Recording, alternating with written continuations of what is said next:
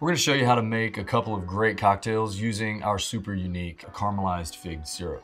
So this is one that you're not going to have in a lot of places. Has a ton of spice character and dark fruit character.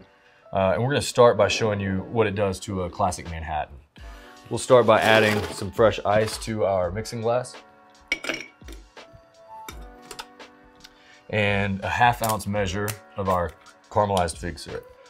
And the natural spice, kind of fruit forward character of fig just really transforms a classic Manhattan. Next, we're gonna do a ½ ounce of a good dark vermouth. So we don't wanna go with a white French style vermouth here. We wanna go with a sweet Italian vermouth. This one is got a really nice kind of root beer spice character to it. Goes really, really well with the caramelized fig and the spice character from the rye. And then lastly, we're gonna use an overproof rye here just to cut through some of the sweetness and provide a real nice spice backbone to this drink. And we're gonna do a full 2 ounces. So this is definitely one of those nightcap kind of drinks. Then we're just gonna kind of embellish those flavors, tie them all together a little bit with some orange bitters. You can use any aromatic bitters that you like, but we like to go 3 or 4 dashes there. Just really kind of takes it to that next level. And then we'll take all of those and stir them until they're nice and chilled.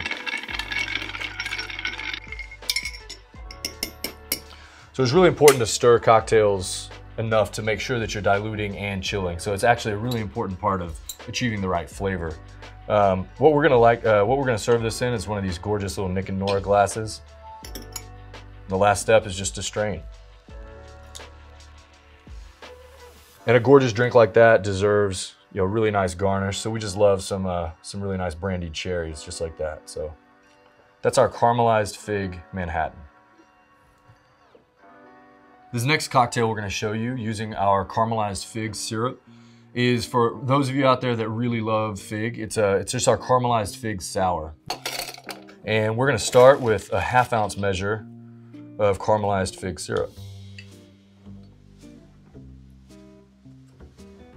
And next, we're gonna go with a ½ ounce measure of orange liqueur. We really like an orange liqueur with a cognac base here. There are several on the market that you can choose from, but because this is a brandy or cognac based drink, we really think that complement works well. So again, ½ ounce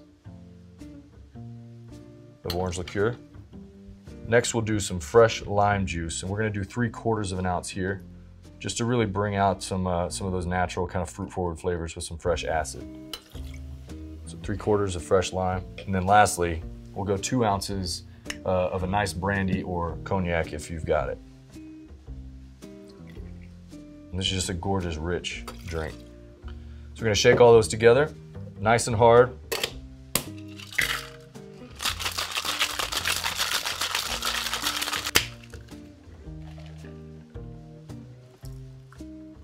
And for garnish, we like to get kind of fun on this one.